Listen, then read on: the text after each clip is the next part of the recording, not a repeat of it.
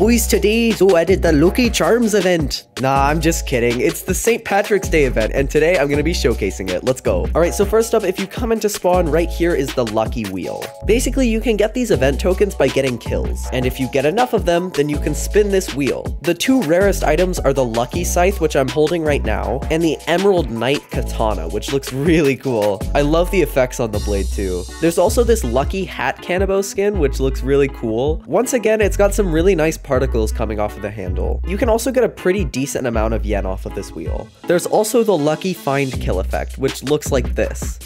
Basically, a big cloud comes up with a massive rainbow and you get a pot of gold. On screen right now are all of the rarities for each of the items. And you guys have actually got a pretty good chance of getting some good items here.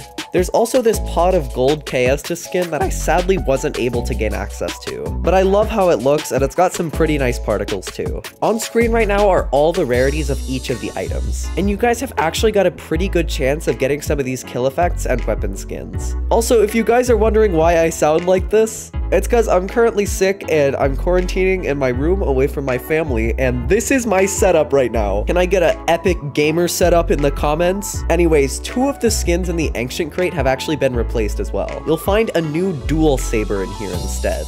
This is what it looks like, and this is actually probably one of my favorite skins in the entire game. I love how it looks, but I do wish that they'd add some more samurai things into the game. They also replaced the Fell Warblade with the Magic Tree, which also looks super cool. It's like a staff with a cool lantern on it, and it's also got some really nice effects. Once again, doesn't really fit the theme of the game, but it does look really nice. Anyways, that's it from me. Thank you so much for watching, and I'll see you in the next one. Peace.